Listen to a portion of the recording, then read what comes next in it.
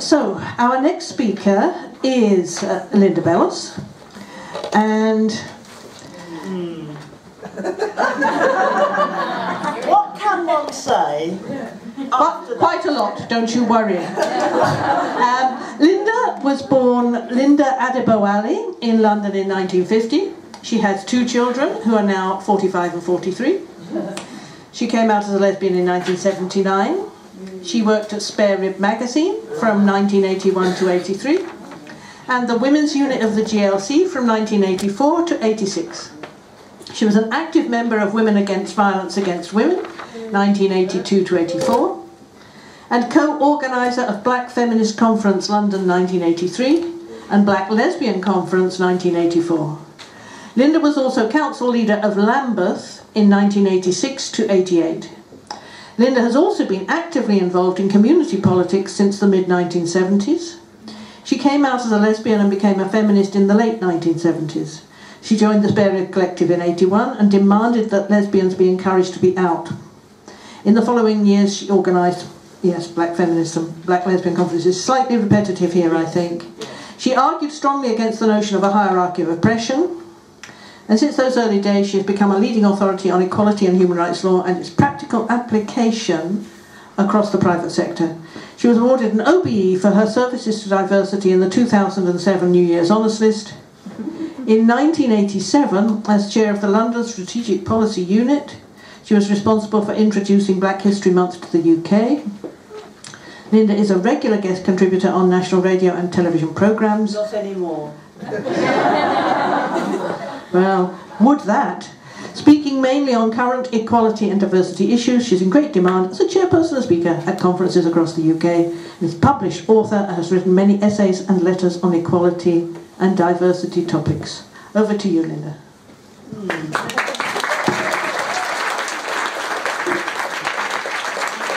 Well, frankly, I am at a loss to follow Paula.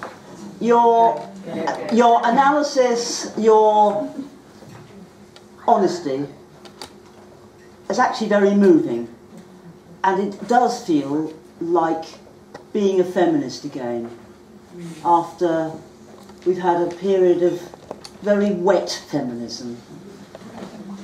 I think it feels like a fight back.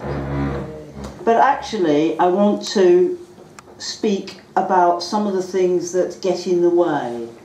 And some of that is, now what's the word? And I do have a problem trying to find words. I know it, but a kind of guilt amongst many white women, including those of you here today, around racism. The discrimination our society, and therefore we, do to disabled women. There's a whole list, and actually what I want to do, if I may, is not provide an analysis, but do a little bit of training to tell you what the law of this country actually says. And for anyone who lives in Europe, what I have discovered is Britain gets its policies actually from Europe, except that our leaders of political parties fail to tell us that. I'm delighted to say that Europe has some bloody good policies and, like Britain, doesn't put them into effect. But let me tell you what our laws say now. We have laws against, and I'm going to have mention a word I can't bear, race. I don't know what a race is. I mean, except I know a human race, but when we start talking about black people, for example, as having a race, what exactly do you think it means? There is racism, without doubt, but there's only one race. It's called the human race. Racists insist that if you have a little bit of melanin in your skin, you are black. In Britain, we've had, in the last number of years, the term black and Asian. Have you heard it, those of you from Britain? And I want to know where is black. I know where Asia is, but where exactly is black? Another opportunity to divide and rule, and Britain has been very, very good at it. So, we have in statute, and because I forgot to bring the documents I wanted, which is actually called the Equality Act, 2010, but it's in my head, thankfully. I want British women here to be aware that all have equal power. There's no hierarchy which puts race, that ghastly word, above anything else. They're all of equal value. Race, sex, age, disability, and I can't remember the rest. You've got them, thank you. Thank you. Can you find the page for me? Because somebody find the page. The new one is gender reassignment. Now be clear here. We should be using this against them. It is a person who has undertaken a rather shenzi process, but it's a medical process, of reassigning their gender. I have some sympathy with some of those young men and women who are persuaded by doctors to reassign their gender. Particularly these days, if they're like me, a bit butch, I would be, as a young person, if I were a young person, I would be encouraged to reassign to become a man. That is what is happening. Thank you. Let's check if I left anything out. Pregnancy and maternity, marriage and civil partnership, sexual orientation, sex, religion and belief, race, gender reassignment, disability and age. Those are the protected characteristics. And certain things are required, particularly of public authorities, including the government. So we could and should be pressuring the government to comply with laws which they are required to implement. But they don't know, and I think we should force them to know what the law actually says. Class is very much a man-made notion, as is race.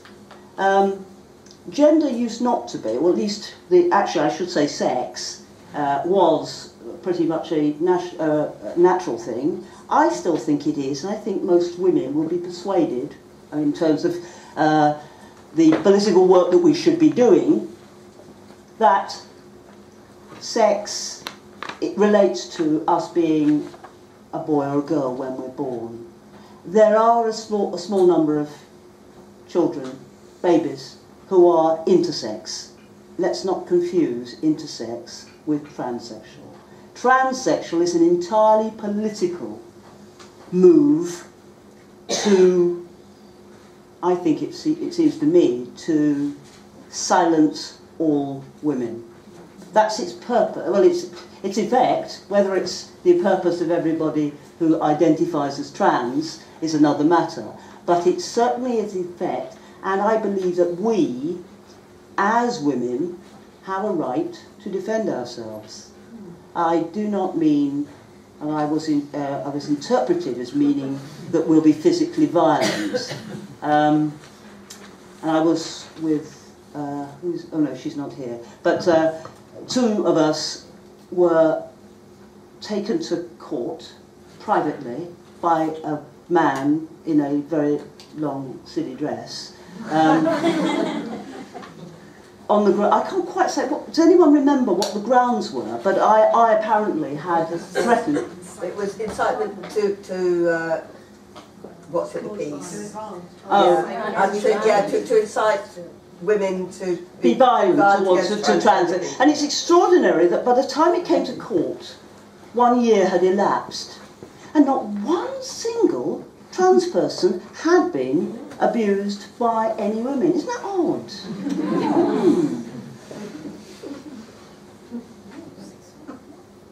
The law is quite clear, but it's also very clear to me, and it has been for quite a few decades, that most people don't know, most people in England and Wales and Scotland and the 6 counties of Ireland don't know what our equality laws say. I have found it very useful to quote the law and casework at them. They try to make a, I don't know, what would you describe the case that is being made, a sort of radical case that trans somehow is more important than anything else, and it is whatever they say it is. It's not related to the law. I'm not a keen fan of the gender recognition provision in law. However, I uphold it because I want people to uphold all the rest. So the one related to us as women, certainly the one relating to race. It's not a matter of whether we like the law or not. I believe that we should. This is liberal crap I've grown into, but I uphold the law unless and until Parliament can be persuaded to change the law.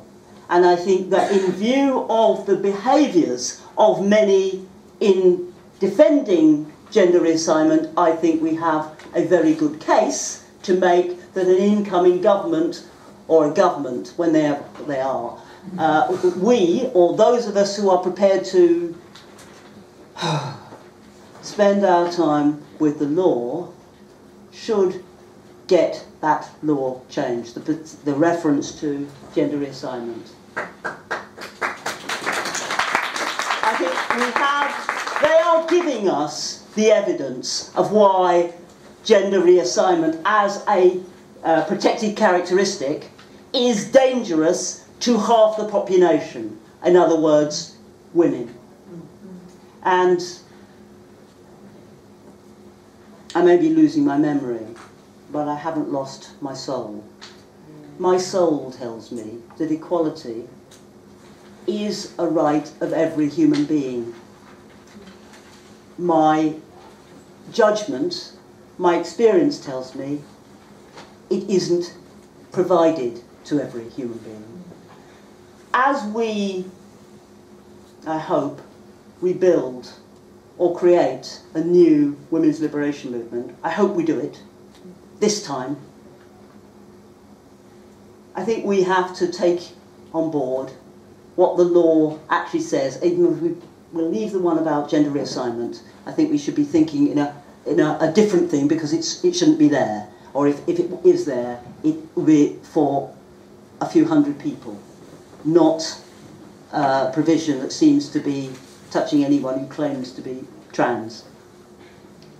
I'm not sure I want to say very much more. I find it a bit problematic talking about the bloody law. And certainly in my more radical days, I was more prepared to put the law aside. I guess I'm not anymore, but I think that I and others can be very useful in that strand of our fight back. But it's absolutely vital that we women fight back in whatever ways. And when I say fight back, I don't mean slapping those silly idiots round the chops. No, I'm not suggesting that. It wouldn't work as a strategy.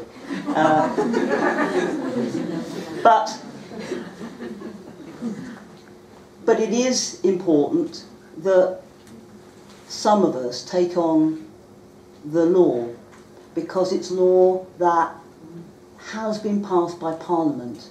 It's on statute.